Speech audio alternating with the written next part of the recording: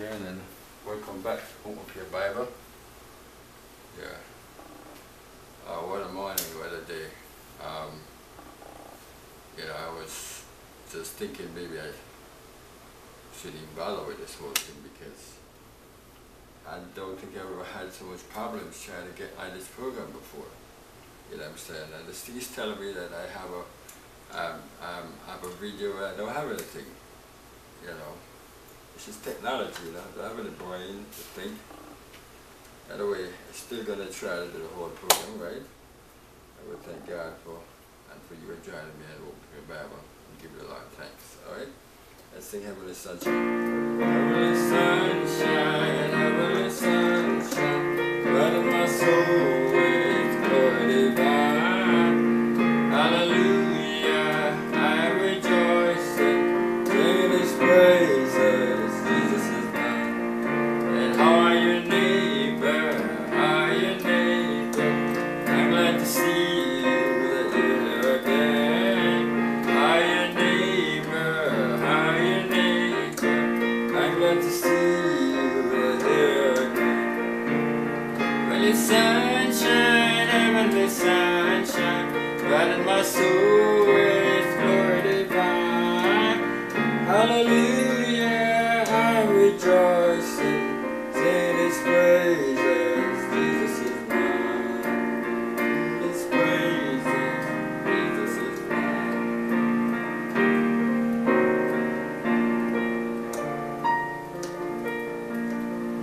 Oh my Lord, my Lord. Hey, in everything we give God thanks, singing His praises. Jesus is mine. We thank God for His grace and His favor. Let's sing another song with these children. I guess I'll just sing.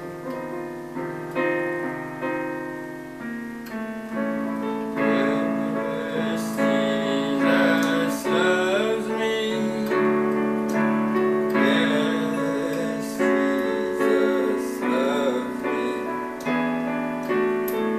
Yes, Jesus loves me. For the Bible tells me so. Jesus loves me, this I know. For the Bible tells me so.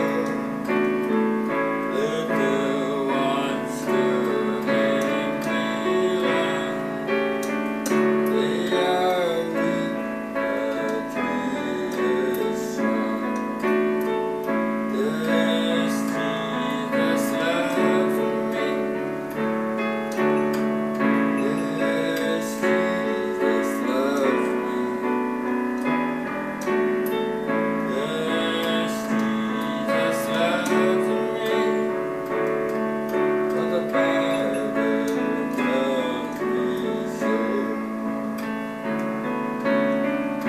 Yes, Jesus loves me. Yes, Jesus loves me. Yes, Jesus loves me. For the Bible tells me so. Tells me so.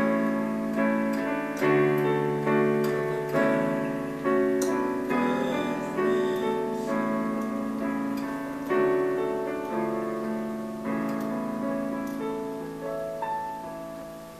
Oh my God, thank you, Jesus. It's the Lord.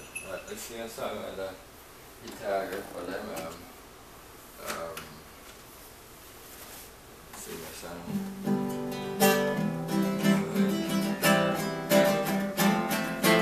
Back from the castle of my heart, from the castle of my heart, from the castle of my heart.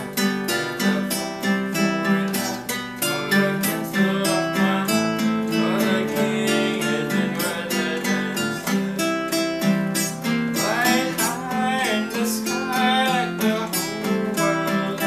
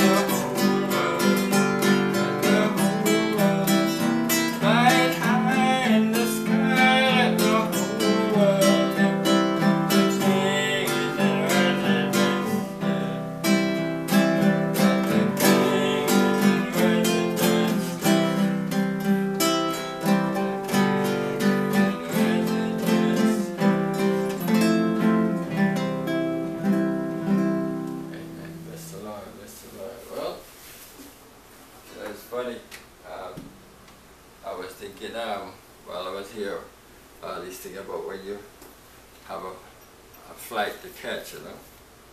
There are times when you go and you gotta catch that plane and everything just work out so smooth. You can't, and then there's another time when just pure madness, and you never. If you know it, I've had to be at the airport, and I have to go back home. I've had to sleep at the airport too, overnight. So much for life. Okay, well, today we're talking about Jesus the healer, right? And Jesus is when we talk about healing, we tend to think about like, well, it's a miracle, like, but in truth and in fact, we experience healing all the while, you know. From a child, all of us get a cut. In fact, when you look at your body, let me see if I can find one here right now. I don't know. Alright, let me not go search for that. But if you look at your body, you will see a scar here and a scar there. And sometimes maybe you might remember what happened that day why you have that scar, because there was a cut there, or especially if it was something deep, a gash or something like that, you will see a scar there. Because the thing healed, but when it healed, it left a mark.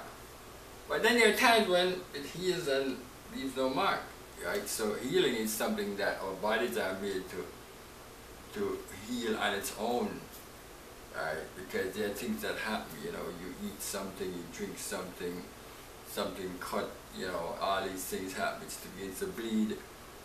And even without a band-aid or anything like that, the body is designed to close it up. And the band-aid really doesn't close it up, it just helps to protect it, you know. So healing is something we see all the while. And it's not, I mean, you know, you don't understand it. You don't understand how come that thing closes up and then, you know, it looks normal again. You don't know what God has made our bodies such a way for it to heal. But then there are some things that are in our bodies that sometimes the problem is so bad, or sometimes we're born that way. Sometimes it came out the womb, sometimes it didn't happen when you were born, it happened after you were born. And it actually creates a problem for you, how you live. You see what I'm saying? And in those cases, people normally, sometimes they look to doctors to help them. But there are cases where the doctors cannot help, and even when they sometimes try to help, it sometimes creates more problems.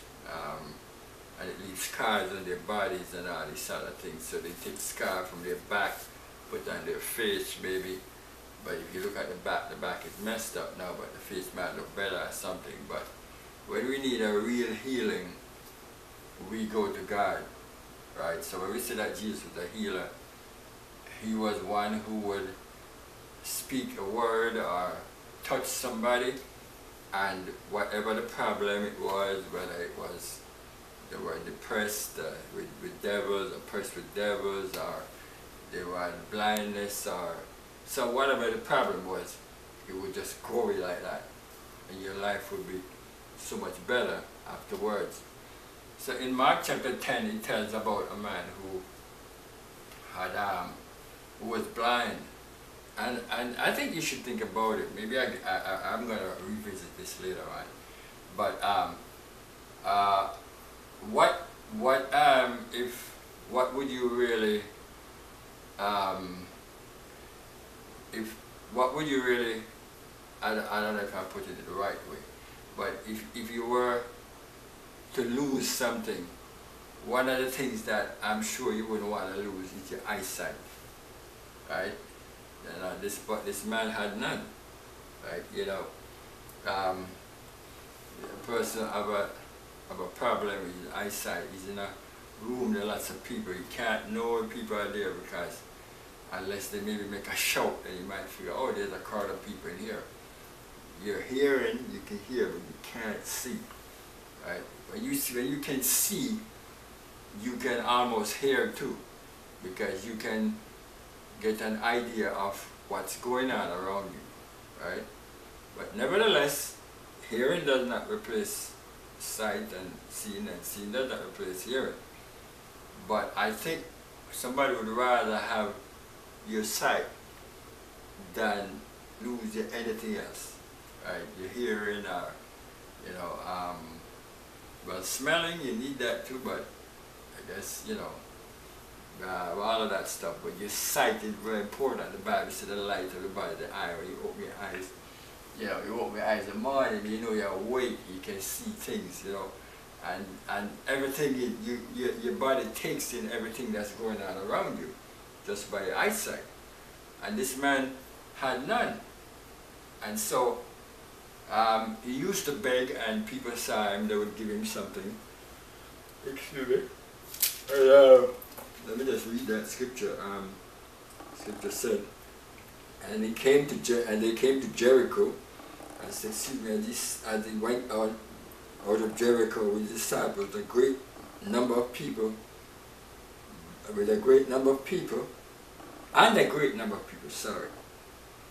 blind Bartimaeus, the son of Timaeus, sat by the highway side begging. So his daddy's name was Timaeus, and so his name was Bartimaeus, or Timaeus, which means he's son of. Okay? And when he heard that Jesus of Nazareth, when he heard that it was Jesus of Nazareth, he began to cry out and say, Jesus, thou son of David, have mercy on me. And many charged him to hold his peace. So in other words, he couldn't see what was going on, but when the crowd was going on, he heard a commotion. And he said, like, what's going on? And when he listened to what was being said, and then he heard that it was Jesus, who was actual Jesus himself, was passing by, and he had heard about him before. So he began bawling out, he said, Jesus, thou son of David, have mercy on me. And somebody said, like, what do you mean have mercy on me? Okay, I mean, but all of a sudden, all the money he was collecting and all of these things around him became unimportant. And so he said to Jesus, then eventually Jesus said, bring him over here, let me find out what is his problem, what he wants from me. And the scripture said, and Jesus answered and said unto him, what wilt thou that I should do unto thee? The man said unto him, Lord, that I might receive my sight. So there are so many things he was dealing with, right? And so many problems he had in life, and we all have problems. But the one thing that he really wanted was his sight. And so when the Lord asked him, what do you want me to do for you? Right? It's all well and good he was crying out, have mercy on me. Okay, what do you want me to do? You want me to give you some money, a sack of gold? What do you want me to give you? What do you want me to help you to get to X place or Y place? Do you want me to send one of my disciples to accompany you home? Or what do you want me to do for you? And Jesus said, the man said, all he said to him, all I'm interested in right now is if I could just get back my sight. If I could just get my sight. That I may receive my sight, not get back my sight, because apparently he was born that way. And Jesus said to him, go thy way, thy faith has made thee whole, and immediately received his sight. And that was it. So that's why we talk about healing, because the things that Jesus was doing, and some of us, God has given us the gift to do things like that too.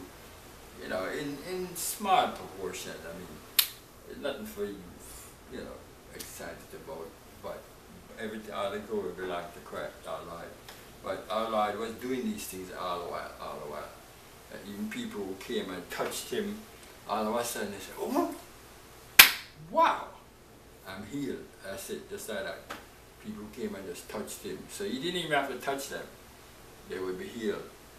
right? And people who had problems with plagues and spirits, all these things they'll be healed.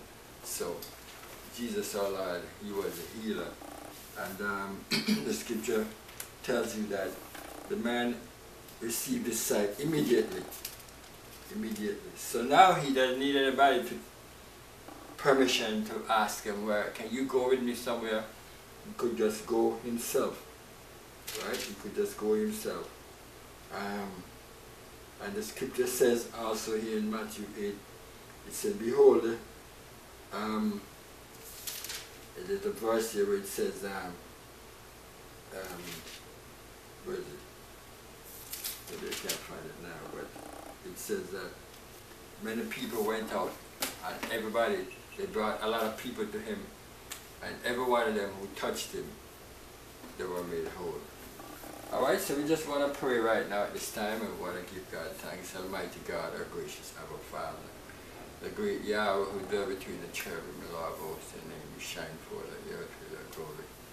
Let your glory rest upon us, your light shine out of us. Be thou exalted, far above the heavens. Be thou exalted, far above the earth. Be thou exalted, far above the heavens. That thy glory be above the clouds. The kingdom and the power and the glory forever and the mighty Yeshua, the great. Father, we thank you for another Shabbat. Thank you for another Open Pure Bible program. We thank you for the children of this portion. Oh Lord, they say, we always learn that child, they said, better late than never. Took me a long while to figure out what on earth that really meant, but until that I grew older, I figured it. And so Lord, we thank you, Father, today for your grace, your favor. Bless them, preserve their going out and coming in. Remember the ones who are still in school. Remember those who are our Father, their parents, that provide for them food and clothes, and preserve their going out and coming in. Keep them from evil. Your holy angels watch over them, my God. And I pray you bless us to live for thee, cause us to rise up before thee, establish our going out and coming in. Grant that the purpose of our lives accomplishing us for time and eternity. Dear our Father, and cover under by the shield of great eternal land. Cover the almighty wings of great eternal hand. Go before us the pillar of fire by night, pillar of cloud by day. Save us in your kingdom, and our Lord shall the great shall come in glory. For thine is the kingdom and the power and the glory forever. In the mighty name of Jesus Christ, our Lord, Yeshua, we taught us to pray, our Father which art in heaven, hallowed be thy name. Thy kingdom come, thy be done on earth as it is in heaven. Give us their daily bread, and forgive us our debts before our debtors. And lead us not into temptation, but deliver us from evil. For thine is the kingdom, and the power, and the glory forever. In the mighty name of Jesus Christ, our Lord, Yeshua, the great and Christ Jesus. Amen. Hallelujah. Hallelujah. Hallelujah. All right. Okay, so let's see a little song out.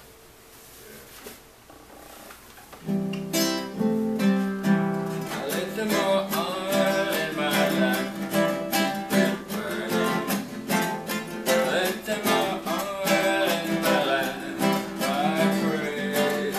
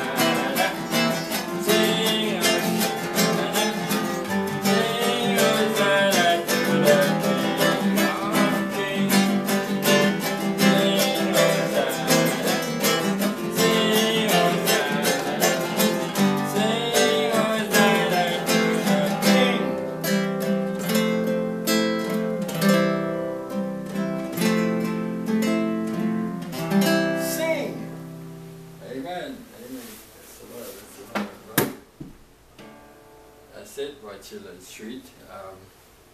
You know, whatever it is, the children have to get their portion, you know what I'm saying? Because